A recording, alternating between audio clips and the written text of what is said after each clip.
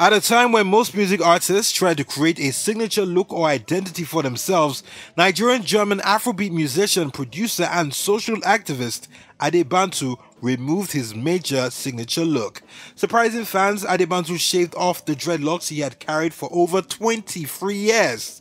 Quite curious about his reasons for doing so, we inquired from him. Here's what he said. I got bored.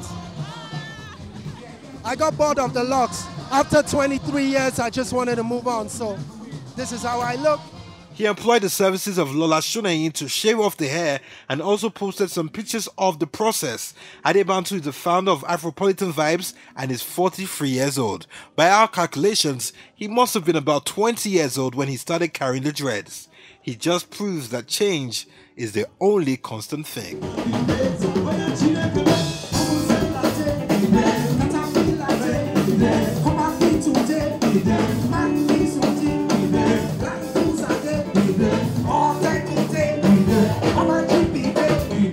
For more gist and gossip, visit our YouTube channel www.youtube.com/hits on TV.